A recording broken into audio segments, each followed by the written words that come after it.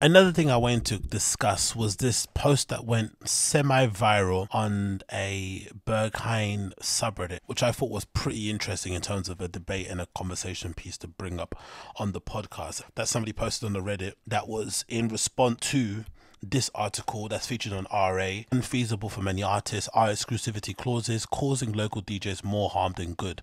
We spoke to Nita Aviance, Ariel Zettina, Nix, and more about how industry-wide practice impacts rising artists. And obviously the person's hot take here on Reddit was it'd be better for the scene if Berghain would close because of its exclusivity clause, which is a crazy thing to say in the subreddit, but obviously it's going to get you loads of conversations going. And the person's remarks were as follows: as far as I know, Berghain has an exclusivity clause for DJs for 2 months before and after the Friday night gigs, or the club night gigs.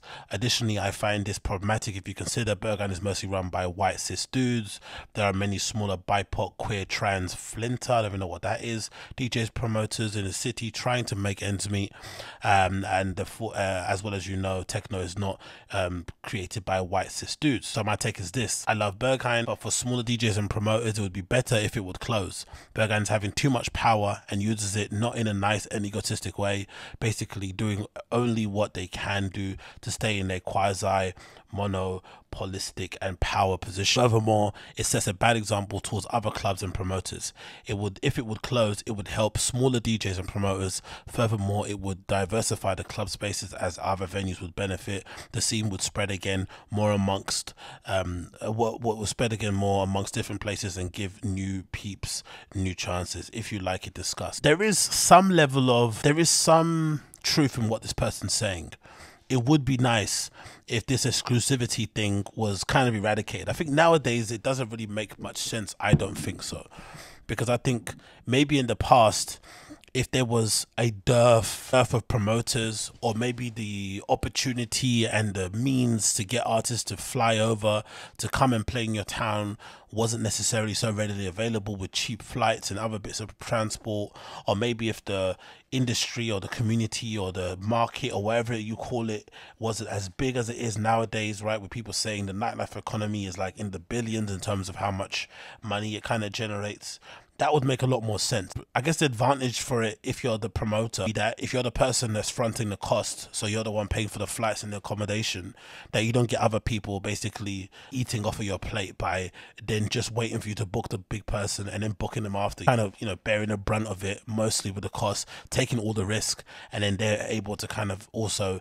extract some value from that situation by booking the person after the fact. So I get it. But nowadays, given the options that are available, given the scale and the level of people that are available, it doesn't make any sense whatsoever to have exclusivity deals, especially if the exclusivity deals are affecting regular DJs, like no one that's like super famous and people who are just like, on the come up, or maybe they're like, on the cusp of becoming popular, but people that clearly need to play in more places before they get to the level where you can say they're like super famous. And that's the issue at hand. And this article here from Stop the Wax that was published I think a few months ago, that says exclusivity contracts are holding back local music scenes, really speaks on it. There's a lady here who speaks on it who says as following. She says Berlin artist Johanna Knutson, I think that's how you pronounce it, remembers during her first year DJing in Berlin, one club leveraged an exclusivity clause that forbade her to play anywhere else in the city for 3 months before the show, with an extra week to cool off afterwards. Super hard for me at the time,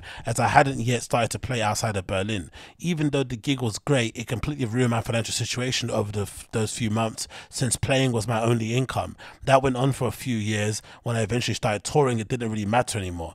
But now it feels absurd to think that basically I had to save money to be able to say yes to these shows. So it's a double-edged problem. On one side, it could only really affect you if you're somebody that only plays in your own city or don't like to travel. But then if you're building up your name, you're probably not going to be playing in many places outside your city anyway in the first place. So having an exclusivity deal in your own city is flipping insane, because it's going to limit your ability to make money after the gig that you played, which is pretty wild. It should only affect you if you go to play in other places, to be completely honest. Going back to this article that kind of speaks on it in general, and going back to this point this person raised around the Berghain thing, we're probably in a far better place in terms of DJs, in terms of variety and range.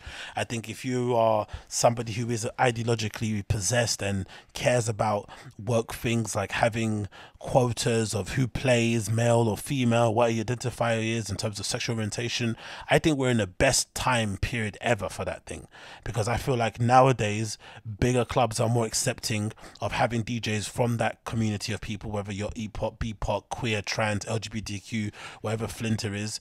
You get more chances to play now than you ever did prior, in my personal opinion. I think it's probably the best time ever for the quote-unquote alternative club spaces to really kind of show themselves and have the ability to attract a general audience, or have the ability to put their events on in general places and not just always be confined to flipping underground warehouse spaces and stuff. Especially in London, we have sex positive parties in some of the biggest clubs in here, and clearly there's an appetite for it, and clearly there's a desire for it, and clearly the people that run these spaces get it, and they want to welcome those people into their flipping clubs. Makes complete sense. It's all good. I love that. Still got a long way to go, but I love it. When it comes to the Berghain being run by cis white dudes, I don't necessarily think that's a problem. I think personally for me, there might have been an issue prior years where there was a particular type of DJ playing there. Maybe they did only book maybe a certain caliber of person. I think since the pandemic, I feel like they've made effort. Maybe it's because of, convenience, especially with Brexit, and especially with the pandemic, there wasn't maybe a easier way to get people to come over and play,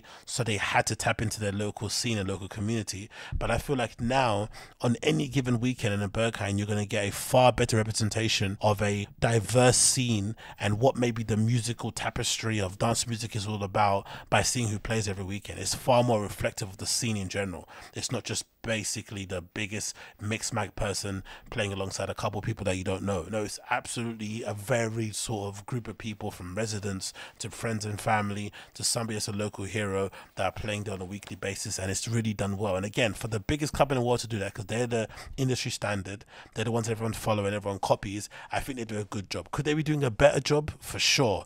But for what they are, the level that they're at and what they're kind of operating at, and the fact that they have to run that business essentially like a machine every week, it just kind of keeps chugging along and doing the damn thing, I think they're doing pretty well, all things considered. And then I think the other part of it to mention also is that, unfortunately, I'm not sure if it's just a DJ thing, it must be a DJ thing, I just don't think you can insert or sprinkle in some of this woke ideologically possessed stuff into DJing and into dance music industry. It just doesn't work, in my opinion, because I think the audience sort of dictates what becomes successful, that the punters always do that. No matter how much the industry tries to shove people down our throats or tries to tell us this person is the next big thing, we generally decide what we like and what we want. And there's an issue here in London at the moment where some of the queer spaces, some of the queer club nights, some of the gay club nights, the LGBTQ friendly club nights are complaining that they're getting too many straight people coming to their parties. Think about that. Putting on parties that are so fun, are so amazing, they have such a fresh outlook on dance music, such a fresh approach to booking, that all the straights are now coming over to their club spaces, infiltrating their spaces, and they're not liking it. They're complaining about it. That's the position that we're in now in London. There's a real friction and a battle between people from that community feeling like the straights are coming in and taking over and watering down or making their spaces not as safe as probably they would be if it was just them. That's the place we're in at the moment. So clearly things have advanced, in my opinion. They've gone a real long way. But when it comes to music and DJing and stuff in general, you can't do all that identity politics stuff, because I feel like if you want to be represented, you just put on your own party. That's all you do. And I think all of the parties so far in London that are doing great, the Body Hammers, the Infernos, Budakais, they've all just been started by people just being like, you know what, enough, this stuff isn't representing me, I'm gonna do my own thing. Then it kind of catches up with the normie crowd, myself included, and now suddenly I'm there dancing and having a good time, but not knowing that these guys have been doing this for ages before I even arrived there. Now, the other point I was going to make that I thought was really maybe a bit left field here, I think RA also played a slight role in the scene at the moment and how it is, because I feel like when they had the DJ polls back in the day, or when there was more of a community and you could actually leave comments on posts and share information and talk to people from around the world about your love of dance music, about nightlife and all that malarkey, I feel like a lot of local people were promoted, a lot of local people were recommended, or people that you maybe have never heard of who aren't local but are just doing their damn thing and just kind of, you know, keeping themselves to themselves and out on social media with their hands splayed out wide trying to get all the attention. And one of the good examples of this was the RA DJ poll that RA DJ poll back in the day was for me an opportunity to not only see who was, going up or down on the list, because that was always cool to check out, but the major thing about it was always the comments. You scroll right down to the bottom of that page and you read the comments, and there'll be people arguing about, oh, that person has no business being number 5. How could my guy or my girl that I like be number 10, or whatever it may be? And then sometimes there'd be active conversation around, hey, if you like DJ Tennis, listen to this person. Hey, if you're a fan of Solomon, listen to this girl. Like, there'd be those kind of recommendations. So then you'd find out about people who maybe you wouldn't have known about unless you read the comments. And also, I think, like, nowadays, with the scene being as varied as it is now, and I think I also get the feeling there's less of an appetite for like the big ticket DJs now. I feel like even though there's a new crop of them coming up, like the Dixons and stuff, are probably replacing some of the other older folks, and even the likes of the guys that do kind of music, they're literally like the new kind of generation of kind of superstar DJs. But for the most part, it doesn't feel like everyone kind of wants the big glitzy name.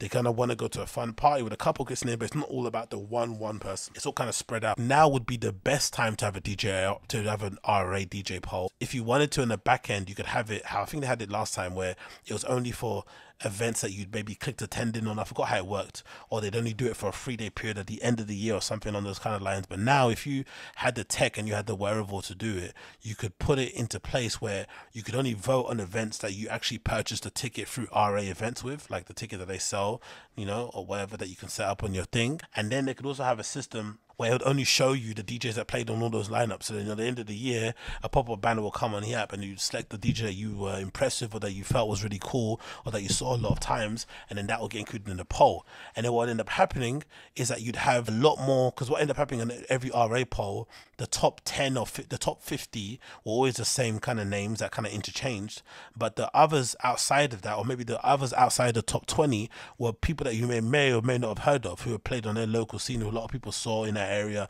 and that who kind of voted for. And that will then go on to sort of democratize things and make things a little bit more spread out and even. As a conclusion, I don't think exclusivity deals would end if Berghain did close. I feel like Berghain still plays a role. I don't think it's the only place that you should be going to and kind of being obsessed with. I feel like there should be way more variety, there should be way more competition for it out there.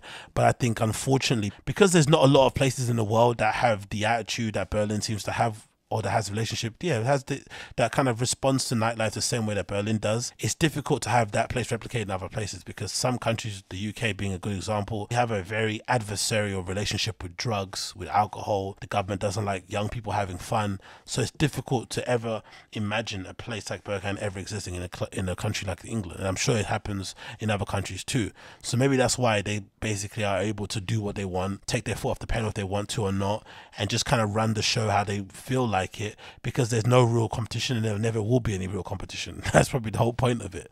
But I still feel like, for what they do and the level they're operating at, they're still up there. They're still the best, in my opinion. If anything, the mistakes that they make should serve as a cautionary tale for people that want to do their own thing. It shouldn't be a thing of like, oh, let's get rid of them because they're making mistakes. It should be, oh, that club is making mistakes, that's awesome. What can I do in my position to correct those mistakes? What can I do to maybe not repeat those errors that I've seen? What can I do to maybe do things that I've not seen them do? Whatever it may be, I think that can happen if people be a bit more objective and not be so emotional about these kind of things in general, in my opinion. And also, the final point on it, DJing is hard enough as it is. It really is difficult from what I've seen and my brief experience and my kind of, just fandom of it in general. It's very hard to make it. It's very hard to become a professional who's suddenly paying their bills from going out and playing at flipping all these great clubs and places and festivals and stuff. It's not easy. And no one path is the same. Everyone's different. So then to include stipulations like having people play because of their race, color, creed, or sexual orientation, it just unnecessarily muddies the waters. It makes an already hard occupation even harder to succeed in, because now you're just giving people a chance because they happen to be from this community or for they happen to be this race. It just doesn't make any complete sense, in my opinion, and also doesn't serve anybody in the long term, because you want people to play at that level who are good at playing in front of people. You don't want people just to be there because of what they identify as. It just doesn't make any sense, really, because usually you can fool a customer maybe once to get them to give someone like that a chance, but after that one time, if they're not good, they're never going to come back again. So essentially you end up shooting yourself in the foot. But again, what do I know?